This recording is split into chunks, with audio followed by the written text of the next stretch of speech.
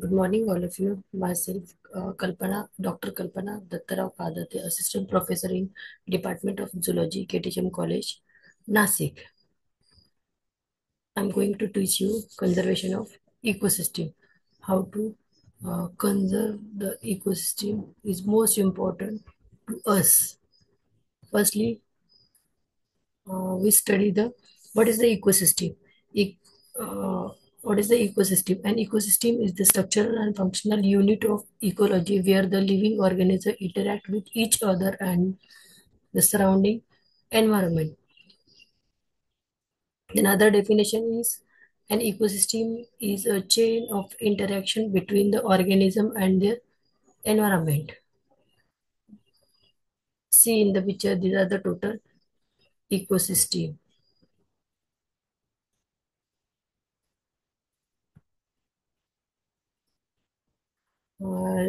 This is the ecosystem chart. In the ecosystem, that ecosystem having the two components. First is abiotic components, and other is biotic components.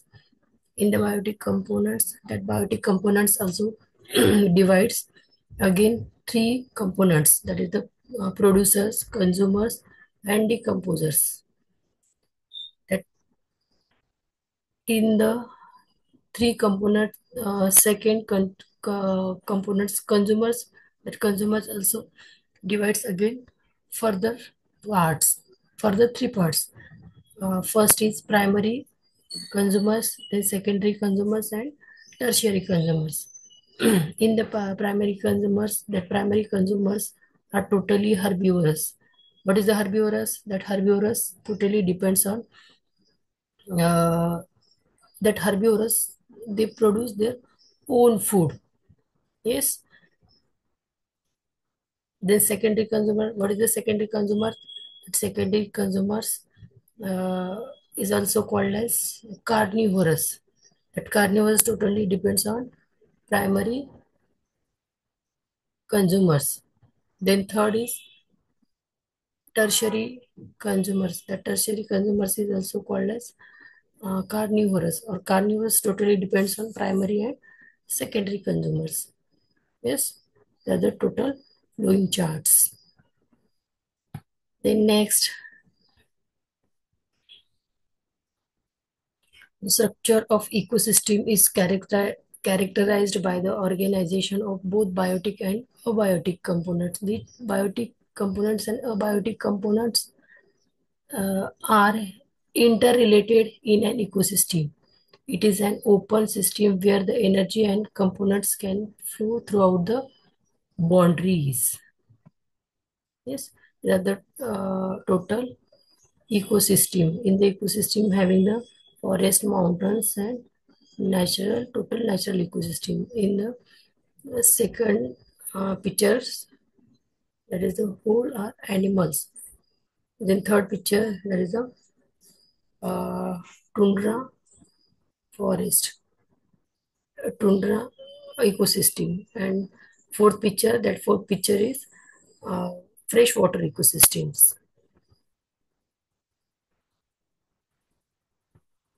In the next slide, that biotic components refers to all living components.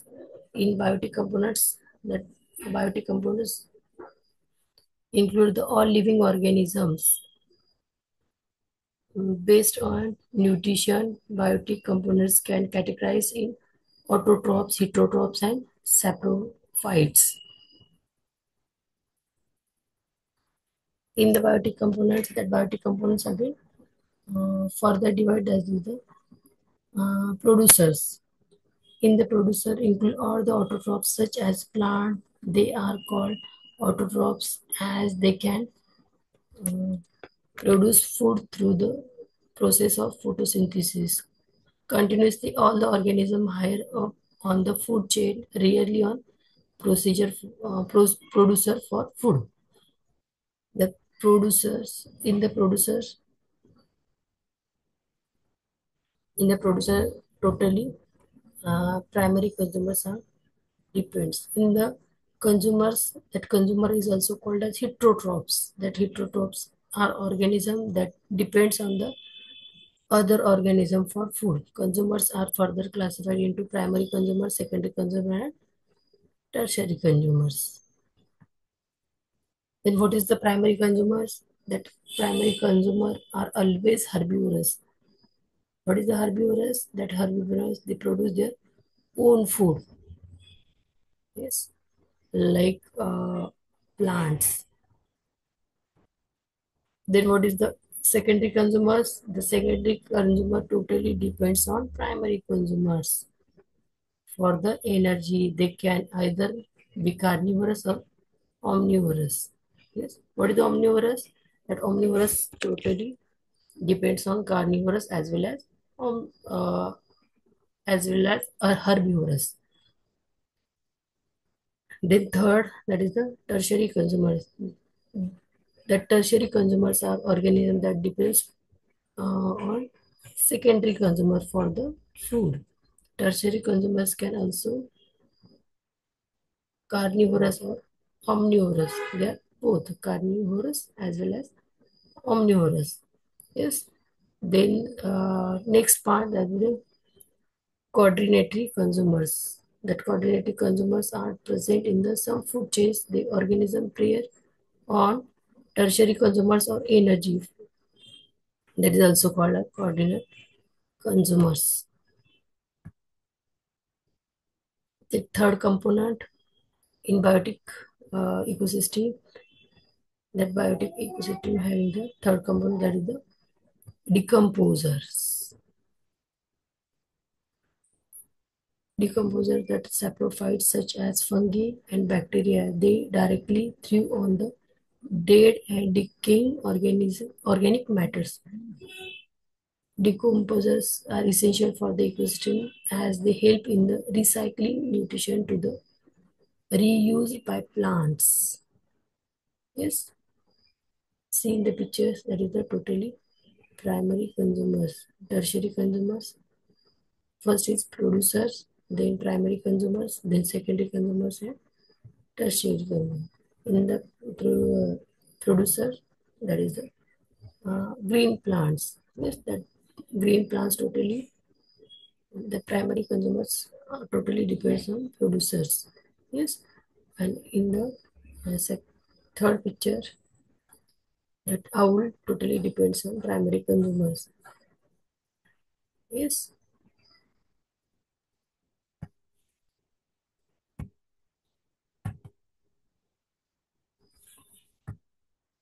Then next picture,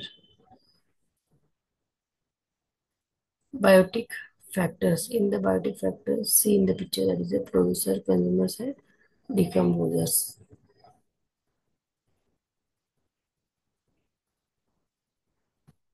Then next slide. In the ecosystem, the second component is the abiotic components. In the abiotic components, see in the pictures, they include the water, light, air, minerals, soil, and temperatures. Abiotic components are the non-living components of ecosystem. Abiotic component में सारी non living living components रहते हैं जिसमें कि air water soil mineral sunlight temperature nutrition etcetera. Yes, the total ecosystem are divided another parts. Yes, first is forest ecosystem, then grassland ecosystem, then tundra ecosystem, and desert ecosystem. Firstly, we will see the forest ecosystem. See in the picture, these are the total forest. That forest living, all living organism. Yes. Then what is the forest? A forest ecosystem consists of several plants, particularly trees, animals, and microorganisms that live in the coordination with the abiotic factor of the environment. Forests help maintaining the temperature of the earth and their major carbon sink. Yes. Then next is Grassland ecosystem. In the grassland ecosystem, all the vegetation is dominated by the grasses and herbs. See in the pictures, all are the grasses. That grasses uh, is also sauna, grassland. Yes.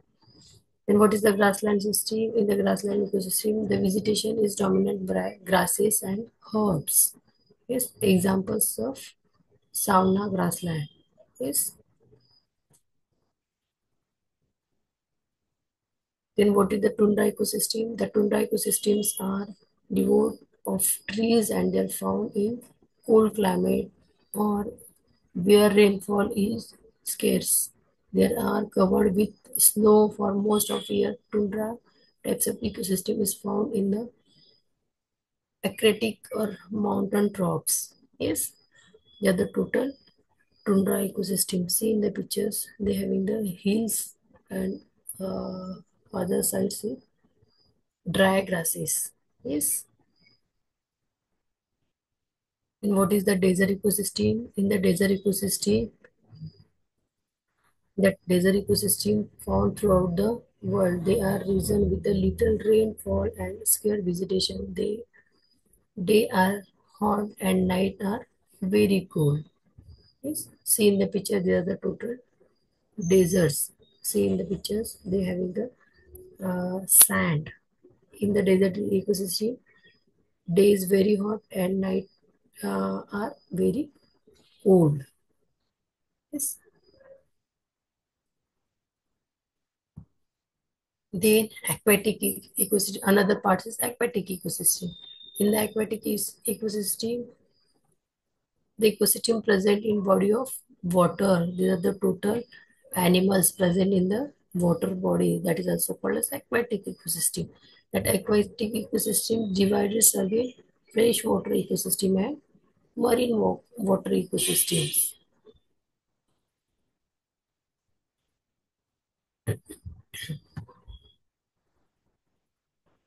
Then what is the freshwater ecosystem? In the freshwater system, uh, they have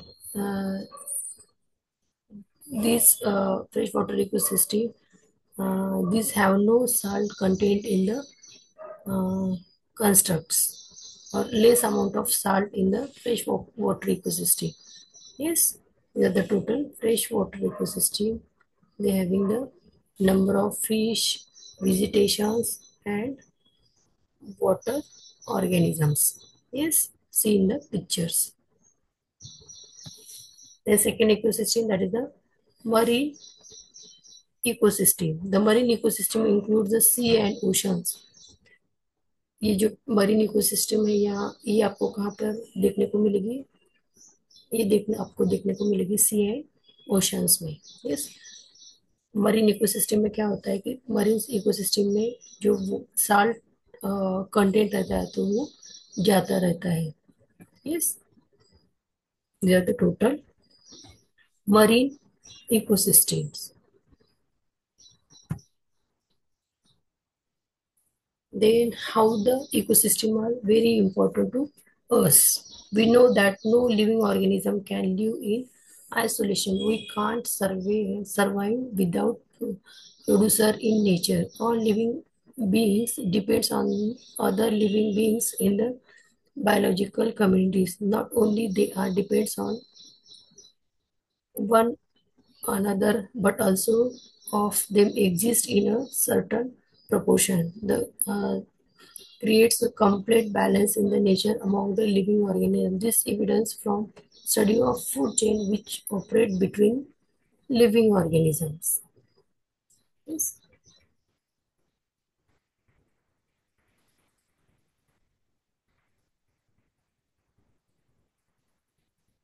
That ecosystem are totally balanced in nature. How to balance the ecosystem? The balance between the living beings and also with the non-living environment is called as ecological balance. Yes. Or living or non-living, they are equally balanced in environment. Yes. Unfortunately, however, human activities have upset the ecological balance in nature. So it more essential that balance in the nature should be established soon because it is essential for our own exist.